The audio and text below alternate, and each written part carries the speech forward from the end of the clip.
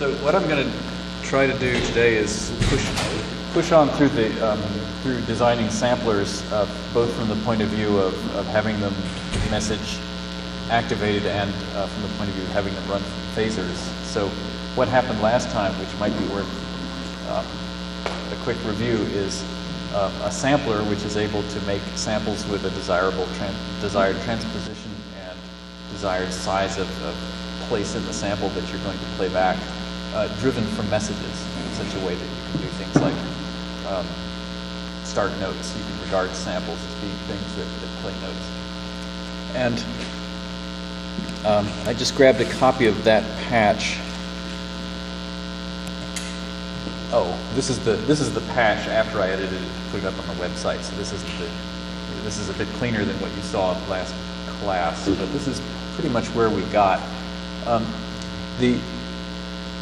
The situation was this: there's a tab read tilde or tab read 4 tilde which is playing the sound, and the sounds are being turned on not by a phaser object. In other words, the control, the impetus of the patch isn't coming from tilde objects, from objects that make continuous streams of samples, but from messages. In this case, there's a metronome which is spitting out copies of some pitch. There you go. All right, let's turn that off. Oh, and this is now going to be the pitch of the thing that you hear. Okay, so what's happening is there's a metronome twice a second, a number is coming out. Oh, right. Number boxes, if you send a number box a bang, such as comes out of the metronome, it simply outputs the number once. But I can also output it just by mousing on the number box itself. Right? And there was work to do, which I can always review for you if you're curious about it. But for the moment, the idea was to figure out how far you were going to go in a fixed amount of time. And so what happens to the tab read 4 is it eventually gets a message to tell it to go somewhere in a certain amount of time. The time is computed to be the amount of, let's see, the number of seconds that you ought to go 100,000 samples in. So I just got out a calculator and found that out, and it was this number of milliseconds. And then, so now if you gave it 100,000, that would mean that we were playing the thing back at its own speed, and then we could also compute other speeds that were musical intervals from that. And then it got all music 170-ish, trying to figure out what numbers to throw in there. All right. Questions about that? That's good. Oh, how? Yeah, right. I didn't say that. In fact, how do you select what part of the audio? So really, there are two messages going in, which, in fact, perhaps I should print. So let's make a print object, a regular message print object, because all this is being done with messages. So, actually, I'm just realizing, looking at it, that it's always starting from the beginning. So here we say 60, and what comes out is, sorry, two things. First the message 0, and then the message OK, and then slide to 100,000 approximately in the correct amount of time. And this is the only number in the pair of messages that will change when you ask it for a different pitch. We'll compute a different value of that. Okay. So, in fact, I've shown you other ways of making samplers where you could go in and select where in the thing you would play, and you could easily adapt this to do that. What you would do is, if you wanted to start somewhere other than 0, you would add whatever the number is to this 0, and you would also add it to this number here, and then you would have a thing that had a controllable offset into the sample. Right. The other thing that is potentially confusing about this is that you don't hear an entire 2-point-something second long sound when the thing happens. You only hear something that lasts, I forget, but a few milliseconds. And that's happening because the thing is being enveloped. So the signal processing network that you see really is this line is generating the addresses of the samples in this array here. This line here is turning the thing on and off. Well, it's fading it in and out, and is being used as an envelope generator in classical synthesizer speak. Right? So this is a thing which starts at 0, ramps up. Ooh, I I should print that for you too. How about we do this? This is going to be the, what do you call that, address. And this is going to be the, this line is controlling the envelope. And the envelope, this line tilde, which is doing the envelope, is getting messages here, here, and there. So I should show you all three of those. You won't actually see the timing, but you will at least see the sequence. And now I hit this again, and then go look for the PD window. And now what you have is, oh yeah, I didn't tell you, but you can feed print an argument and ask it to say, instead of print colon something colon. So the envelope generator is getting sent to 0, and then after 5 milliseconds of wait, of delay, it sets the address to 0 and the envelope generator starts ramping up. The reason to have that delay is so that you don't hear the address get reset to 0. So what is happening is when you give it a number, it doesn't actually start playing the new sample for 5 milliseconds because it has to take care of whatever might have been happening before. Then, after oh right, so these three things,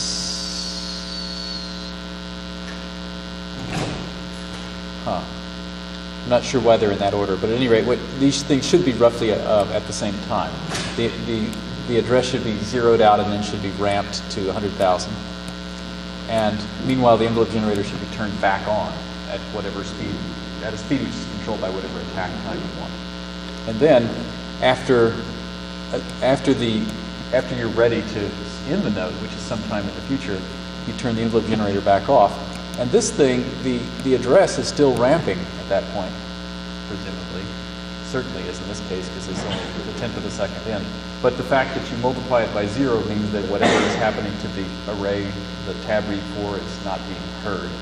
And so the thing effectively turned off. So again, as with oscillators, if you want to turn something off, you don't actually turn the oscillator off in general. The better way to do it is to cut the amplitude off by multiplying it by something that you ramp to 0. And so that's happening here with this line tilde. And now, what bothers me about this? Yeah, I guess it's all right. Okay. Questions about this? I'm going to take the print objects out as soon as I think people are okay with this. All right. So there are two topics today. One of and they take this thing in different directions, each of which is an important direction, but this is a starting point, but they don't actually have anything to do with each other. The first one is going back and showing how to make something similar, but deriving it from the phasor tilde object, in case you want to make a looping sampler that's driven from a signal. And the second thing to show you is a more interesting and general thing, which is how to make polyphonic stuff in general. That's to say, now I've got a nice voice of this, what would I do if I wanted to have 8 of these and be able to play a chord or whatnot, a sequence that might be polyphonic. And what I want to do, since it's simpler, is go over the phasor tilde driven thing first, and then that should be easy, but then the polyphonic voice allocation thing will be hard, and so that can come after. So I can close this, move on to the next thing. So this is from last week. Do I want to... There are new objects, but I don't want that. I want... Do.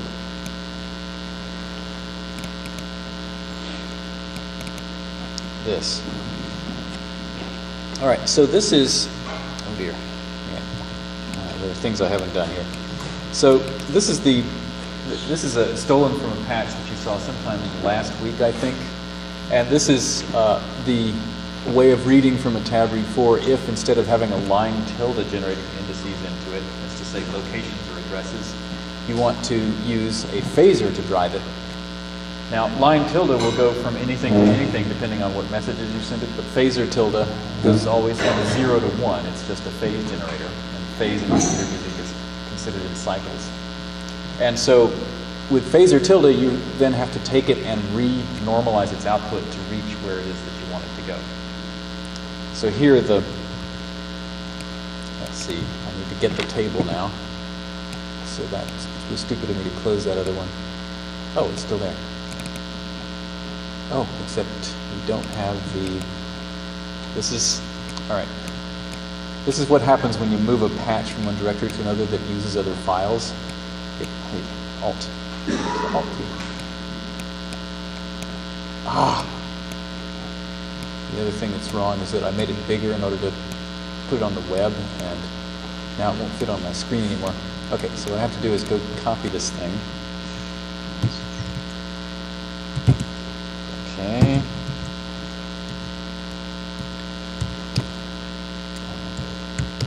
Oh, how about, let's get this one. Okay, and now, do I have the other window? I just wanted to, come here. Just wanted to get this thing to read, make sure that's okay, and then get it. Along with this stuff, which might be useful. Okay, we're going to close that. We're going to get over here where we're actually working and put that down. And get it out of the way.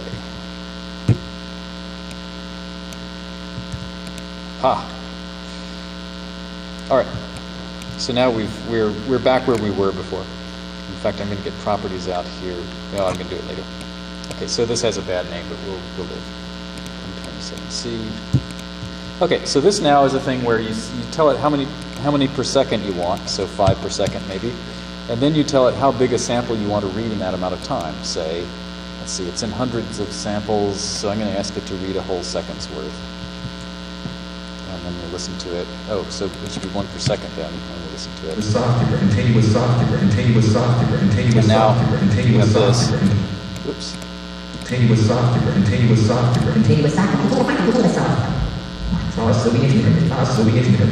Okay, so this is just a looping sampler, but it's a looping sampler that doesn't have a metronome that has to generate messages to make it start up. It's a looping sampler that loops just because phaser tilde likes to loop, right?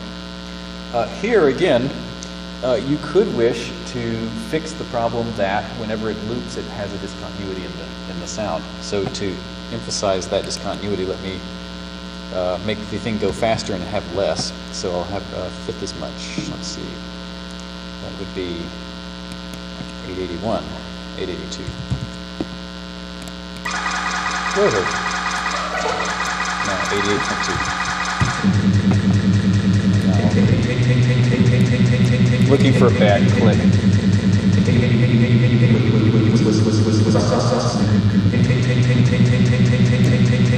Can't hear the clicks in there. I mean, there is a click, but it's getting lost in the sound. Maybe if I make it shorter, it'll be more obvious. I'm not sure. Ooh, there we go. Well, okay, this is a bad setting because I think I put it right where it was breathing in. But if we start moving around the sample, maybe.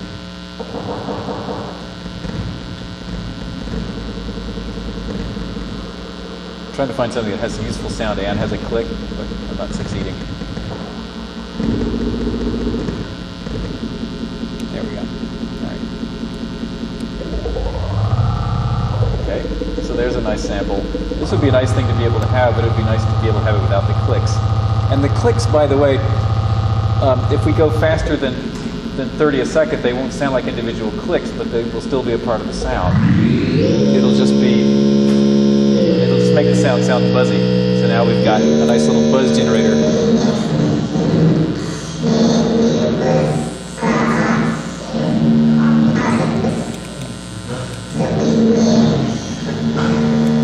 Okay, so this is a useful tool, but this would be more useful perhaps if it didn't sound buzzy, right?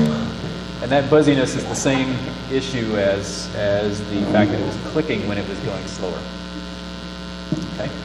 Is it clear what I'm doing?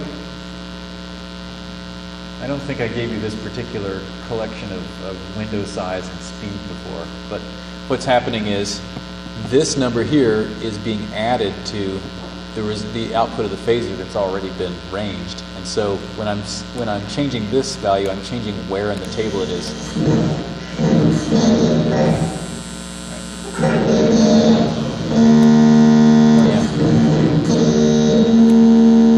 Okay. And meanwhile, this portion of it is doing nothing but generating a ramp that's repeating at 76 times per second. So that's controlling the pitch that you hear. And this is controlling how much of the sample you get. And a wonderful thing happens when you change that now.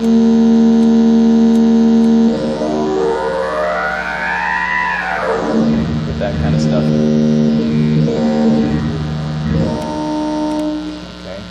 And I'll explain a little bit better why that sounds like that later. We can sort of explain that, although it takes a little bit of work. Okay. So let me go back down to a reasonable speed, perhaps 10 a second, and at this point I can find a place where it makes a click. Oh, nice, diesel motor. Anyway, there's a click, and now I'm going to try to get rid of it. Okay, and the way you're going to get rid of it is you're going to envelope, but it's not going to be easy to envelope this using line tilde, because you don't have a source of messages that will tell line tilde to do its thing. With some work, you could do it, and if you really wanted to, you would use the threshold tilde object to try to get a message out when this phaser crossed a certain threshold, but you'd have to figure out where in the phaser you would want to start doing the thing, and so on. It would be a lot of work. So less work is just to do the smart signal-based thing. Yeah?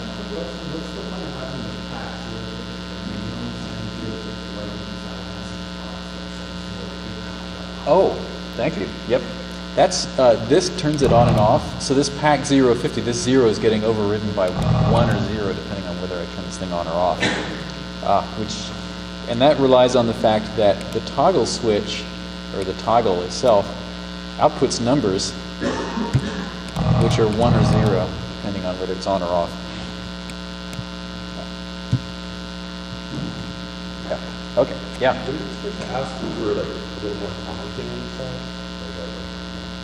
Well, I write the comments when I put them up on the website. Oh, you do? But so it happens afterward, except that last Tuesday never got commented. But if you go looking on the website now, you should be finding stuff like this. Yeah. Well, but they're telegraphic comments. Okay, so now what I'll do is I'll make a copy of this and fix it, so you can see the before and after. We don't need. Oh, you know what? Let's. This is the first of the objects I have to introduce for today, which is make a sub window, please.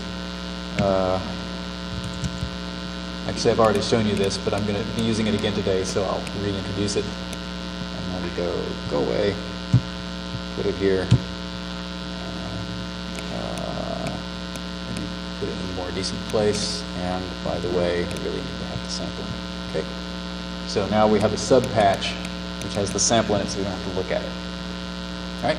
Now, so what we're going to do is again going to be to multiply the tab read 4 by something which will make it not click. The only problem is the multiplication won't, or the only difference is that the multiplication won't be by a line tilde output. It'll have to be by something else. And what? Well, the answer is deceptively simple.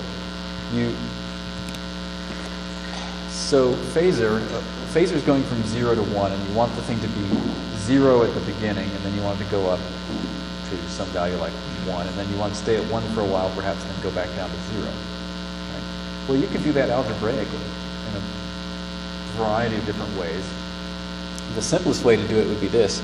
So recall that if you just, oh, did I tell you about cosine tilde? I think I threatened to tell you about this and then didn't.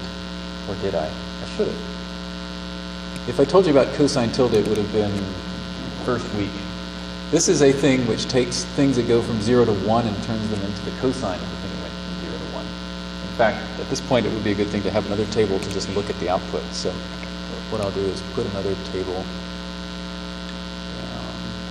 an array that's going to be, I don't know what, scope. And it needs to have, I don't know, some samples in it. I'll make it 1/10 of a second. Points, okay. There we are. And now, for instance, if I look at what the phaser is putting out,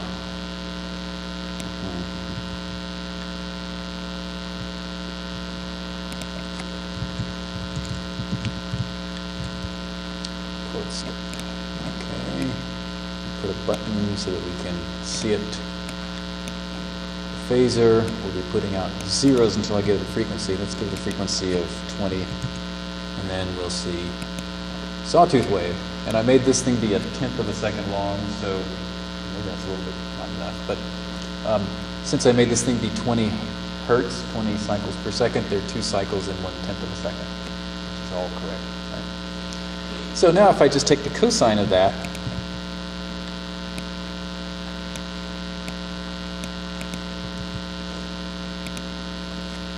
I get that sort of thing. And that's all right, except, oh, and its value is 1 at the beginning and end of the phaser. So when the phaser outputs either 0 or 1, the cosine puts out a 1. Right? Yeah? This puts the opposite phase in? Yeah. So now what you need to do is get it to put 0 out instead of 1. So you need to put it upside down. So the way to do this is then to multiply it by multiply it by minus a half.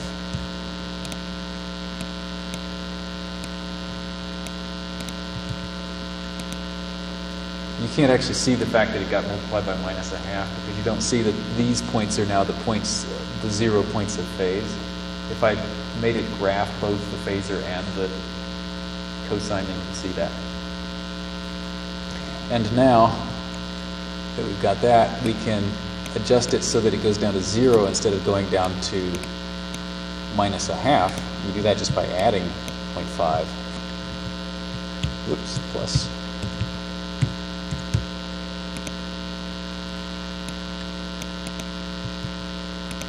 And then, ta-da, we've got a thing which starts at 0, ramps up to 1, and then ramps back down to 0.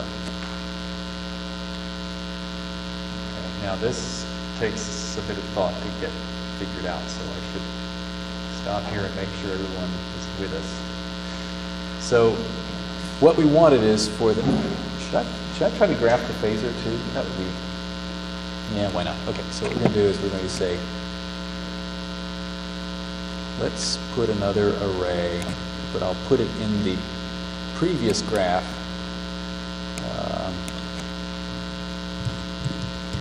Scope 2, and I'll say this is going to be the same size. Okay, now we have two things getting shown in the same graph. And now what I'm going to do is make 2 tab writes controlled by the same button, so you can see both of them simultaneously. So I'm going to show you the phaser and the result. Ooh, okay. So the phaser is going from 0 to 1 like this, and then jumping back down to 0. And the cosine wave that I'm making is going through 0 when the phaser is at either end of its trajectory. The original cosine was not suitable because it had 2 flaws.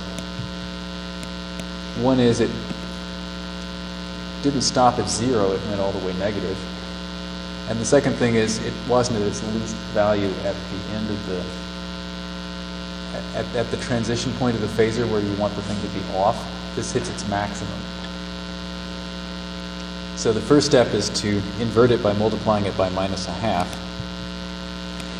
And that gives you this. Now we've got the thing hitting its minima when the phaser changes phase from 1 to 0. So this is a good thing, but it's not at 0 anymore, it's at minus 1/2. So now we're going to add a half, and then instead of going from minus a half to plus a half, we'll go from 0 to 1. If you want to be fancier, you could ask for the thing to have a different transition shape or have a different amount of time that it transitions from 0 to 1 besides just the entire half of the cycle that this one takes to transition from 0 to 1. But for right now, I'm just going to do the simplest possible thing, which is just this. This is, oh, right. So this is multiplying by minus a half, and then adding a half then gives you this. This is This thing, the cosine, let's get rid of this. Okay. This cosine is, what's the right word? Sometimes called a raised cosine. It has a name. It's sometimes called the Hahn window. And people use it also to multiply snippets of signal by before they take a Fourier transform of it in order to do either frequency domain analysis of it or convolve it with something else or something like that. So you will see this trick of taking a cosine wave and raising it so that it's tangent to the horizontal axis and then multiplying it by a signal in order to control how it acts at both ends of it. You'll see that again and again over the course of this in the next quarter. So one cycle of this is called a Hahn window sometimes. And there's a cycle there. And what this patch is doing them end to end. So you can think of the patch not as just making a continuous sound, but also, if you like, as making a succession of Hahn windows, a pulse train, if you like, which is pulsing every time the phasor cycles. And the maximum of the pulse is in the middle of the cycle of the phasor. Yeah? So if we replace the phasor organs, doesn't it mean that we're finding If we use this to generate the index into the table, that's exactly what would happen. And that would be interesting. Yeah, I don't want to hear it right now, but that would be a thing to try. But but the reason I'm doing this is so that we can take the original table and the original sample output, the sound output, and multiply by this in order to control its amplitude. Okay. So instead of going into the tab read 4 to control the location that it's reading at, I'll take this thing and multiply it by the output. And then, let's see, I should get these two to have the same value so you can compare them. So this is 10. This is 14. This is 86. So here's the original one. And here's the windowed one. Okay. Now, you could either like this more or less, right? This is not a thing that you have to do because this is right and the other thing's wrong. It's just that this has a spectrum that more correctly imitates the spectrum or sound of the original sound that we're in. Whereas this, it's got more highs, and you could like that, but it also has more distortion in some sense. You hear something that wasn't really present in the original sample. Questions about this? Yeah. Yeah. There is.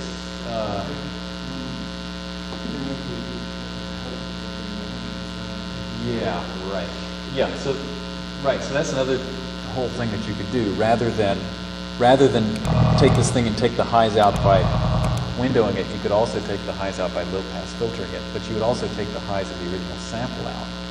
Whereas here, if the original sample has highs, they'll still be there when you window it. They'll be different in some way, but they'll still be there. Yeah. More other questions? Yeah. Okay. So this multiplication by this windowing. Let me clean this up a little bit so you can see a bit better what's happening.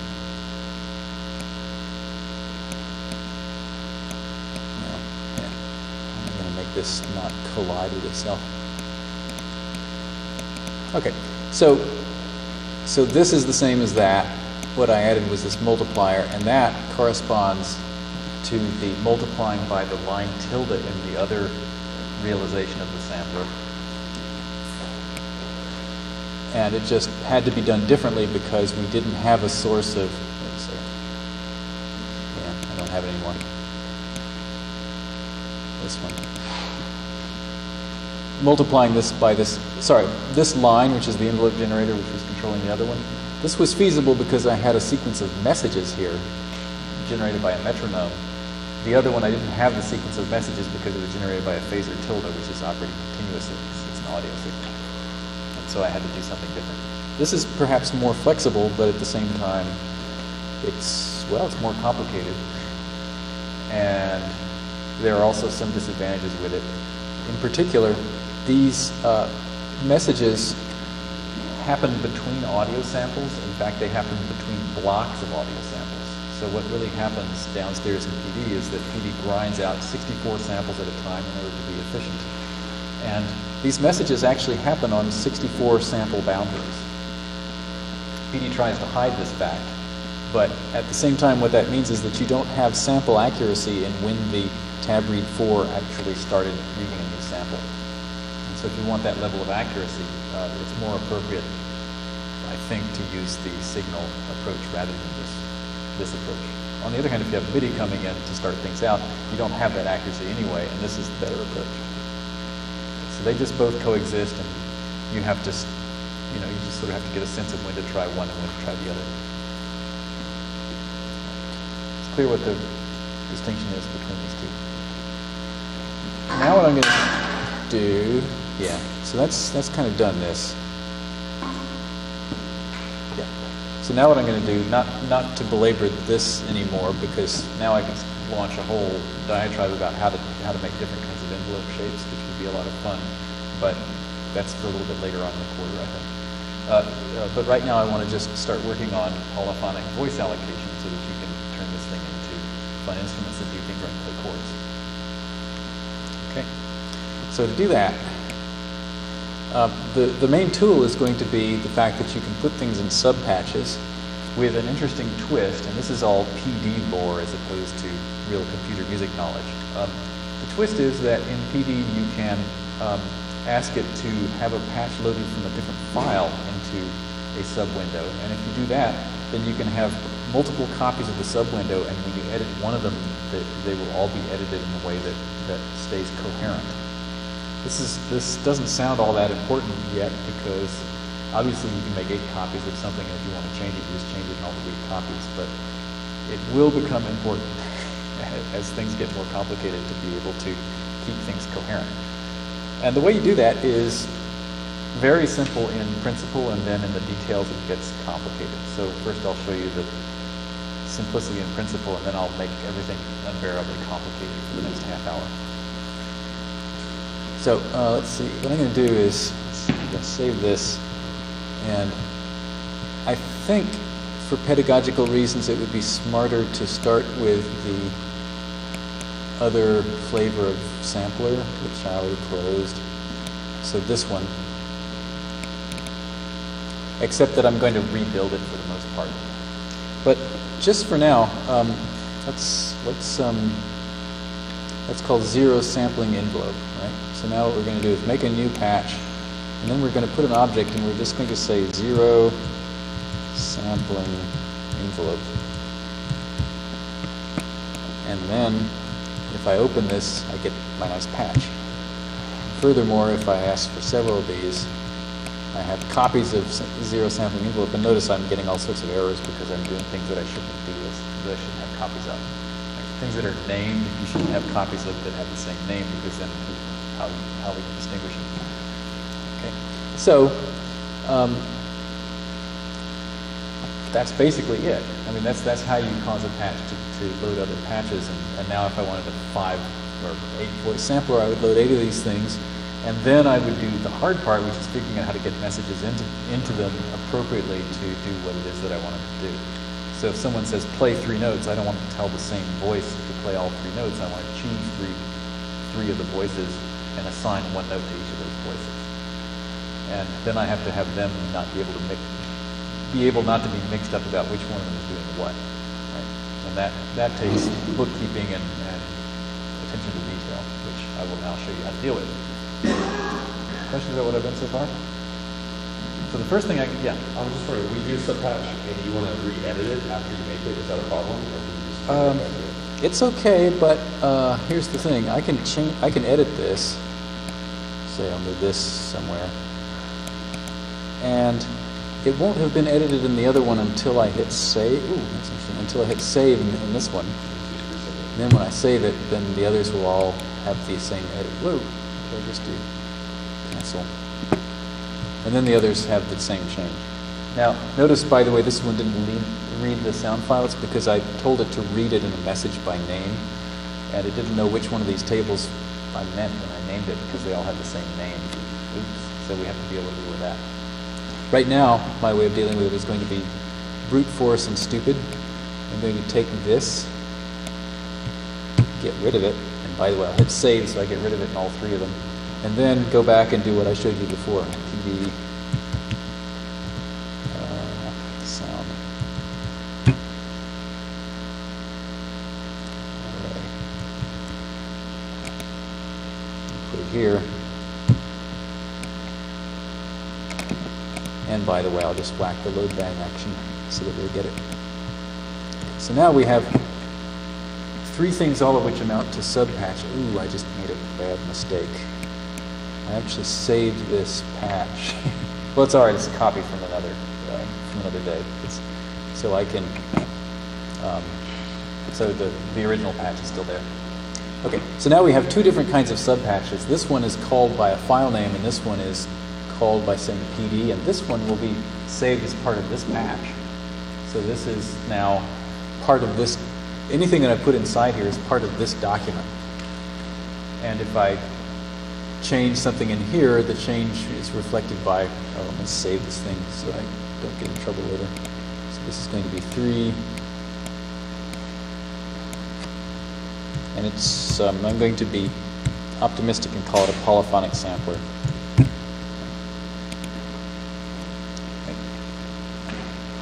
All right, now what we need to do is get messages into sampling envelope that cause it to do things. In fact, since it's a polyphonic sampler, let me do something that's going to be essential for our mental health, which is to have the array actually be this one.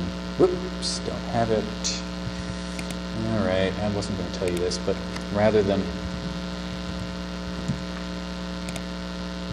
move that one in, I'm just going to call it by its relative path name. I'll fix this later. Okay, and I'm going to have that be the load bang action. That's because I want to be able to have different pitches of it and have to be able to hear it. And if it's saying we have another 3, whatever, soft and relaxing, it's going to be harder to hear what's going on. Okay, so now, if I want to hear one voice of it, for instance, I could go in here and say 60. Yeah, there it is. So now I have a nice.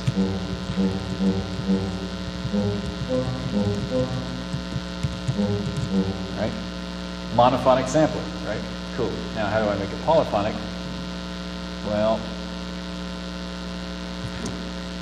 first off, we probably shouldn't have the metronome in here, but what we should have is an inlet. Now when I say inlet, notice that it puts an inlet on this box. In fact, when I save this box, it's going to put an inlet on all 3 of them. And that inlet corresponds to the fact that I said inlet, which is an object whose purpose is to put an inlet on the patch if it ever gets called as a subpatch, as an abstraction. Okay? So this is one of 2 ways you can get messages and signals into and out of subpatches. Which is you just make inlets and outlets on them and then you just connect things. I should say at some point there is such a thing as inlet and also as inlet tilde, like this, which is the signal version of it, which makes an inlet that expects audio signals. That's a different thing from making an inlet that expects messages. And you'll see that later in gory detail. I'm going to try to keep things simple today. Just with inlet, right? So now this is kind of cool. I now have a, let's save this and close it. Now I've got something where I can say, for instance, number, whoops, what we got?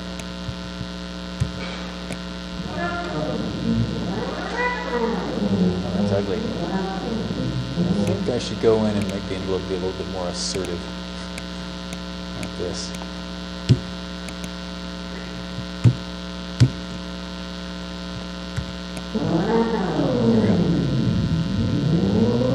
So 50 milliseconds was too slow for having the voice start in that particular instrument. Okay? now, for instance, if I want nice major chords, I'll say, okay, why don't we add 4 to be up a musical third, and then let's add another, oh, actually, let's make it simpler conceptually and add 7, which is a musical fifth.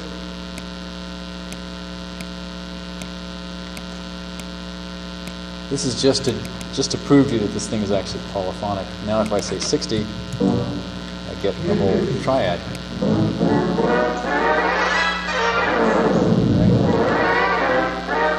I forget who it was. Well, Conlon Nankoro has a lot of music that sounds like this, but someone did this.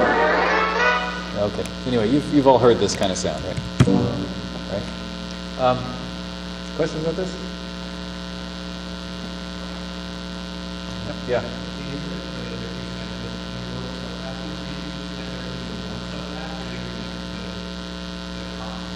Yeah, you have to connect it to the copies, or somehow distribute the messages to the copies, because this copy is actually going to be doing this pitch, and so on. Yeah.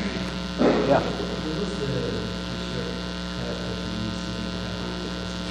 Oh, Control D for duplicate. Anytime you have something that's selected, you can hit Command or Control D, and it duplicates the whole thing. Like you can even do it to a whole thing like that. Oh, gee, now I got 2 of them, so now I can do this.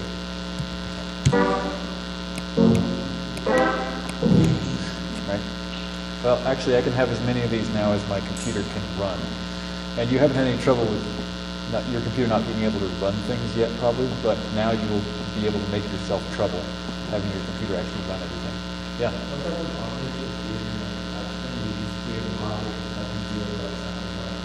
Yeah. It's if you like, it's a whole new kind of object that I've made today. That's not part of PD, but it's part of my own private library. Yeah. Did you like kind of propose an order with a play? If you put like a DAC at the bottom, so we go one to the other, kind of sequence them? Well, yeah, there are 2 things you can do along those lines. Like one of our homework or something. Like if we did a patch for each tone, and then we kind of link them up like that. Yeah, but it would be smarter to have just a single one and have a sequence of different pitches going to it, because you don't need them to overlap. You just, in other words, it's easier to control something if you have a monophonic synthesizer and just send a sequence of things than it is to have a polyphonic thing that follows each other. For instance, if you want to say do, re, mi, and get a trumpeter to do it, you don't get 3 trumpeters and say each one to play a note. You just, They're not polyphonically, I'm just saying that. Yeah. Just do it that recording. yeah. So, on the other hand, you can, for instance, ask it to do these things with arpeggiated. Yeah. This is a slight aside, but there's a wonderful object called pipe, which remembers numbers and puts them out after a delay. So if you want to make rounds or cannons, you do this.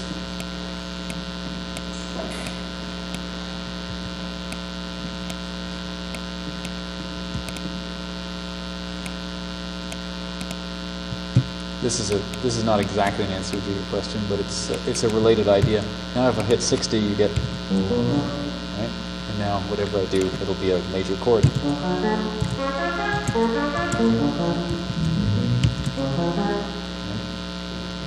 Yeah.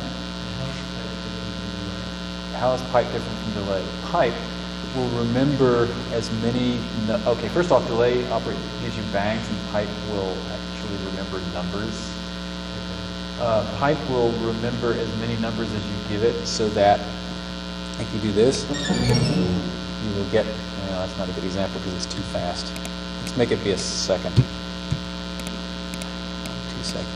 Oh, wait, there's too much going on, so let me just not have this one. So now I'll say,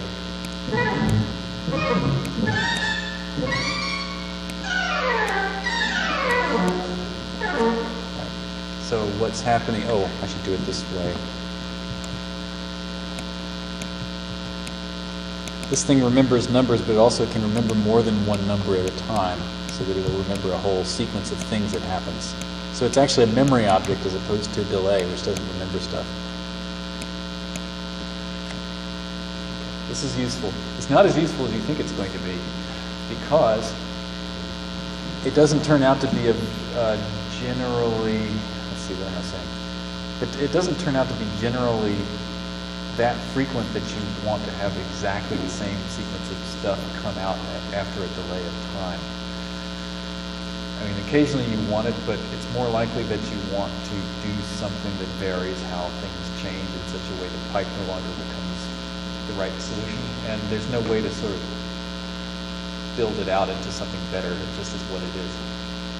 Also, when you send a whole bunch of stuff in, then suddenly you might say, well, actually, why don't you just forget the third and fifth things that I told you, but remember all the others?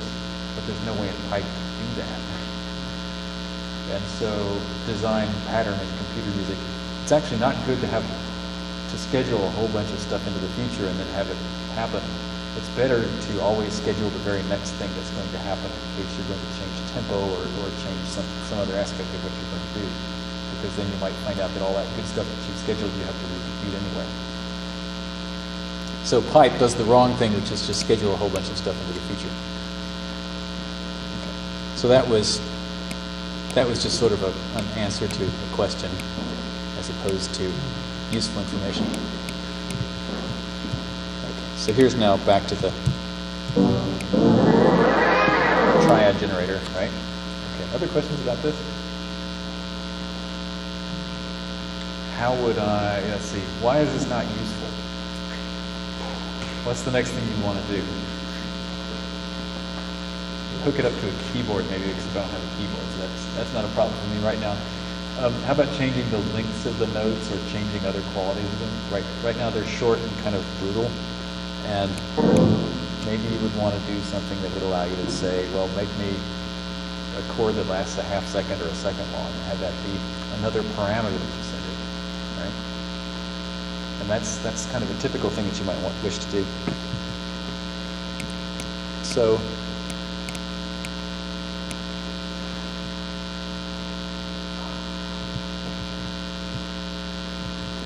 really, what you might want to be able to do is have, so would you want to have a whole bunch of different inlets to this thing? Maybe not, because if I decided to have like 10 inlets to control 10 different aspects of how the sampler worked, this doesn't have 10 controls on it. It has maybe 5 or 6 things that you can control right now. But by the time you have 8 of these and maybe a half dozen inlets on it, you've got a lot of wires running around. And you're going to really want to use pack and unpack, which are things which will allow you to take numbers and combine them into messages that have more than one value in it, so that you can not have wires flying all over the place, each one of which just carries one number. So one thing that you're really going to want to do, so let me just make the thing now for, why don't I save this one, or rather leave this one the way it is, and then work on a new one. Save as for the sampler duration.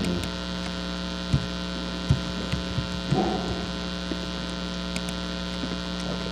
So now 0.sampling.envelope, if I go changing it, it's going to change it for both of these patches, which could be a good thing, but for right now it's not going to be a good thing, so I'm going to save it as something else.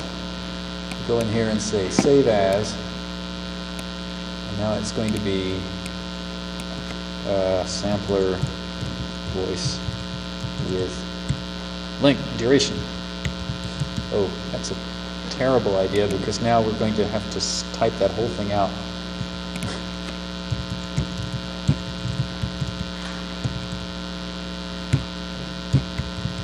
And if I get one letter wrong, it'll fail. Okay, now my plan is going to be, I'm going to put lists of 2 numbers in, and the numbers are going to be a pitch and a duration. Right? And the pitch will be just what it is, and the duration will be in milliseconds. And it's going to be easy, right? Oh, we can do these. I'm going to want more of these later, but for right now, let's just have one of them. Okay, so what we're going to do is, here we're going to have to use the pack object to put messages together that have, actually, to start with, let's just do it the most simple-minded way, which is to pack 2 numbers, one of which is going to supply the duration and one of which is going to supply the pitch. Oh, so now I'm going to say duration 1,000 and pitch 60, and it's going to last a second, right?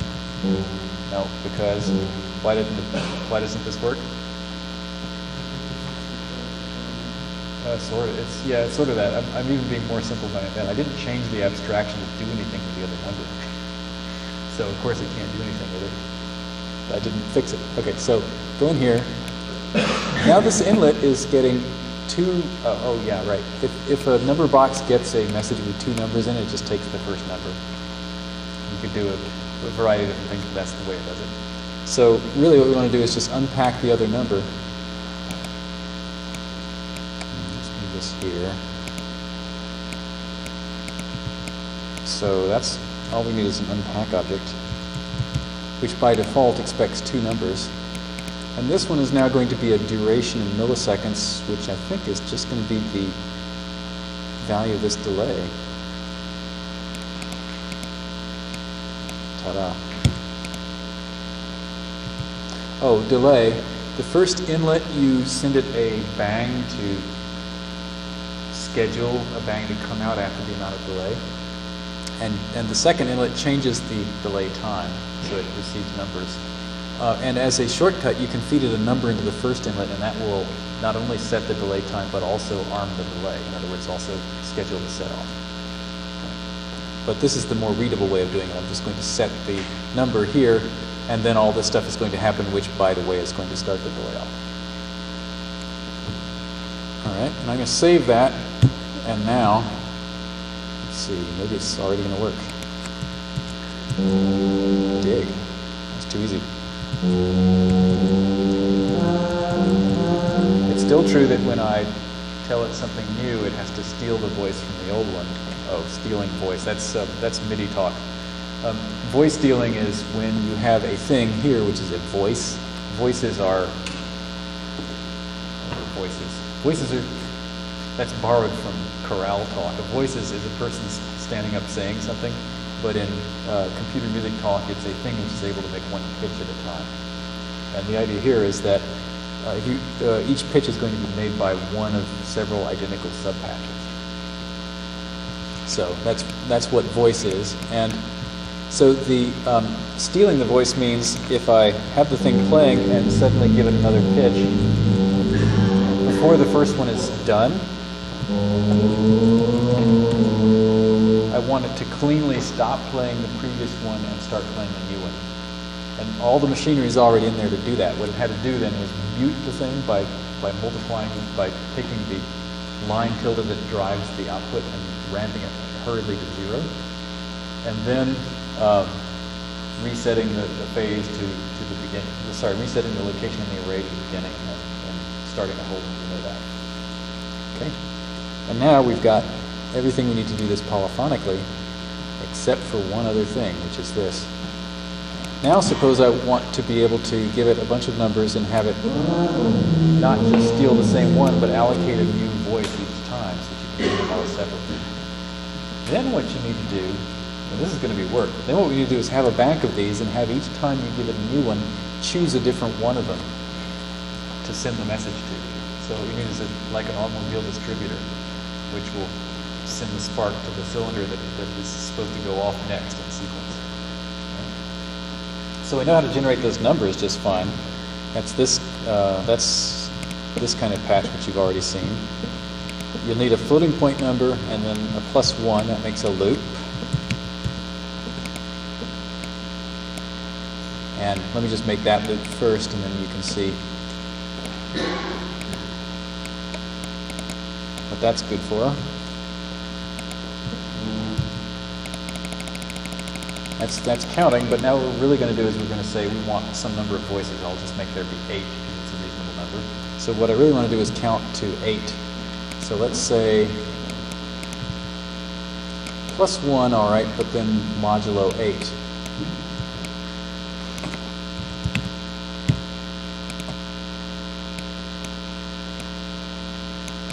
And then we're counting 0 through 7. And now, if we wanted to, we could, well, let's see, I have to introduce a new object now, which is, I'll just do I won't do the simple one, I'll do the one that we're really going to need. So there's an object sitting here called route, which looks at messages and simply routes them according to what the first number in the message is. So, for instance, if I give it the number 0 through 7 to look for, if I give it a 7, it puts it out this outlet, but if I give it a 0, it puts it out that one. 1, 2, 3, 4, 5, 6, 7, 0, and so on. It has, by the way, 8 outputs because let's see, what's the reason for 8 outputs? Because there's a last one which outputs it if it didn't match any of the numbers I gave it, which is always a possibility. And I didn't have to give it exactly these numbers. I could have said I only care about numbers 5 and 6 or something like that. But in this case, I want all the possible numbers that this can generate to make outputs. And now it's even worse than that, because what I really want to do is have route. I'm going to just demonstrate this. I want to have route take this kind of message and somehow route that message according to this number. All right? So what I need is a message with 3 objects in it. So we're going to have a pack with 3 numbers in it. And the first number is going to have to be the number that we route according to. The second and third numbers are going to be these numbers here, except that I want the thing to change whenever I wiggle this number just to make it easy. So what I really want is whenever I get a message out of here, it's going to stuff these values in here and then make this thing go. All right? So to do that, I have to unpack it again. This looks ridiculous that we're doing pack followed by unpack, but actually it happens all the time that you have to do that. This is now the value of 1,000, so we'll put it there. This is the value of 58, and we'll put it here. And then we're going to bang that, but we care what order we do those two things in, because we want to bang this after this number has gone in. So we need our old friend trigger. I'll use the abbreviation trigger, bang, float.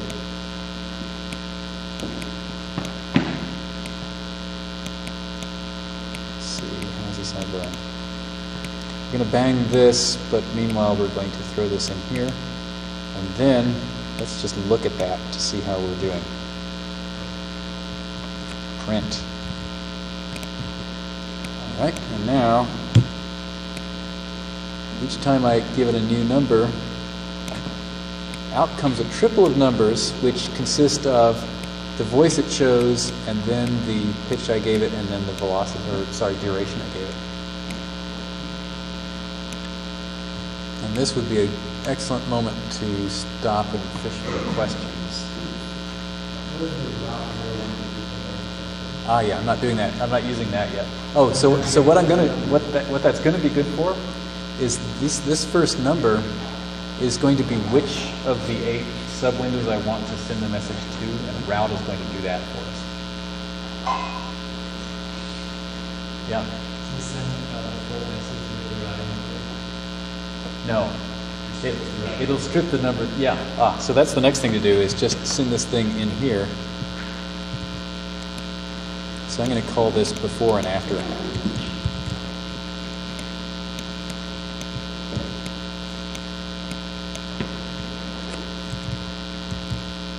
Oh, well, sorry about the caps. Caps lock. Okay, and now we start doing this.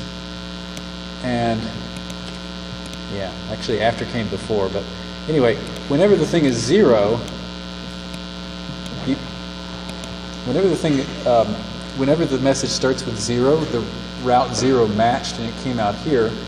And by the way, it gave me the other 2 messages, or sorry, the other 2 numbers, which is what I want to feed the sub-patch voice. And now we're done, because now we just make, I'm going to leave that there. Now we just make 8 of these and have them talk to this.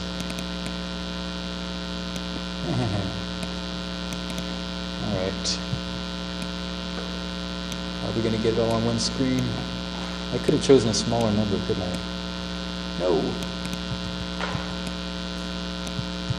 So I'm going to make 8 of these. You can tell I've done this before. I know which way to organize them.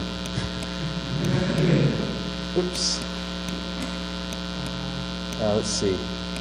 I didn't make the right number of them though yet.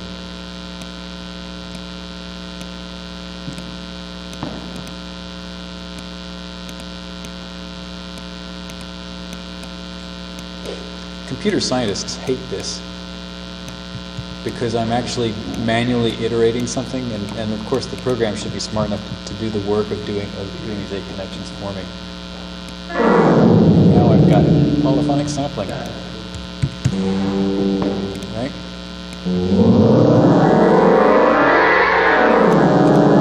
Or actually, to really prove that this is doing what I think it's doing, let's give it a nice chord like this.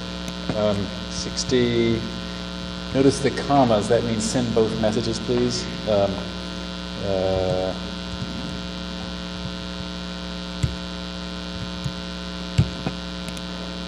right, this will be horrifying. I'm going to put it right there.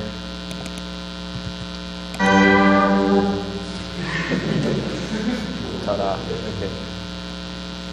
So what's happening here is this is the same thing as if I had somehow simultaneously managed to type those numbers all into here. So each one of these things generates a message, and in fact you see here what it did to them, which is, I don't know, but whatever that was, 6 numbers. Oh wait, it starts here. Each got assigned a voice number, and then here are the 6 pitches that you see that I typed in there, and here's the durations I asked for.